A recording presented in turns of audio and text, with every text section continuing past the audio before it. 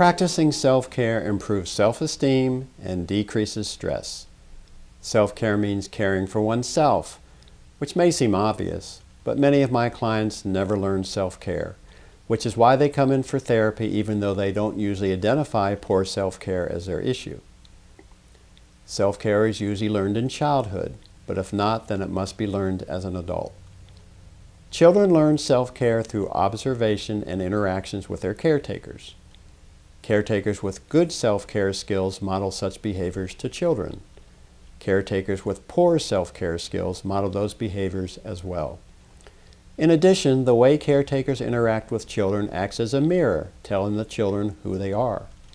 If treated with love, respect, protection, and nurturance, children are most likely learn that they're worthy of love and respect, which then fosters self-love, self-respect, and self-care.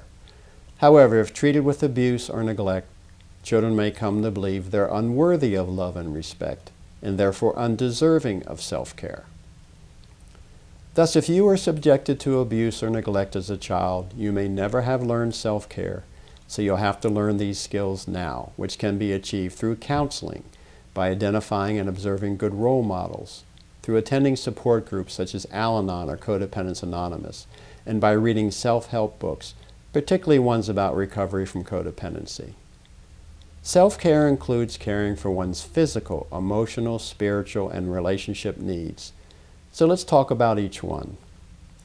Physical self-care involves eating properly, getting enough sleep, obtaining adequate shelter, maintaining proper hydration, getting enough exercise, exhibiting good grooming, seeking medical help as necessary, protecting your body from abusive or dangerous situations and toxic substances, knowing how to relax, wearing adequate clothing, and enjoying non-abusive consensual physical touch. Emotional self-care involves honoring your feelings and needs, being able to grieve losses, developing a loving and nurturing relationship with your inner child, creating a healthy support system, avoiding abusive or manipulative persons, knowing your limits, living mindfully in the present, and practicing good stress management. Spiritual self-care involves finding meaning and purpose in your life and establishing a growing connection to things greater than yourself, such as friends and family, your community, mankind, Mother Earth, the cosmos, or a higher power. Relationship self-care involves advocating for yourself as you negotiate relationships by being able to ask for what you want and say no to what you don't want. To summarize, self-care means honoring and respecting the miraculous being that you are by listening with the ear of a dedicated mother to your feelings and needs so you can create an environment that nurtures your physical, emotional, spiritual, and relationship selves.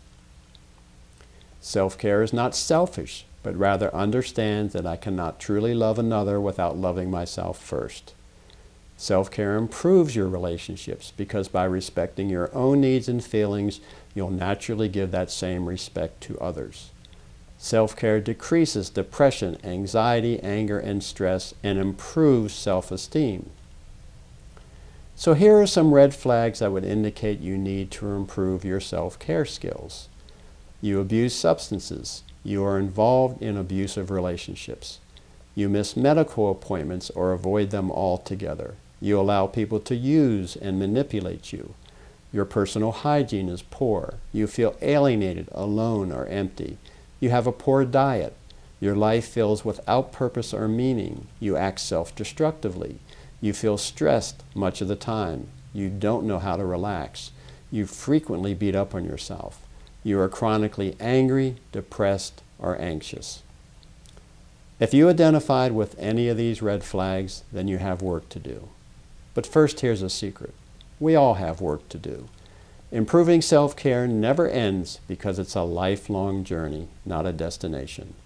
The important thing is to get on the path to self-care, beginning with exactly where you are right now, and then begin taking small steps toward improved self-care that become giant leaps forward over time. If you found this video helpful, please click the thumbs up button. And if you want to hear more from me, then subscribe to my channel, Counselor Carl. I will be publishing a new video every other weekend. And if you'd like help in learning to improve self-care, then visit my website, SerenityOnlineTherapy.com, to learn more about me and the services I provide. Until next time, and keep paying attention to your life.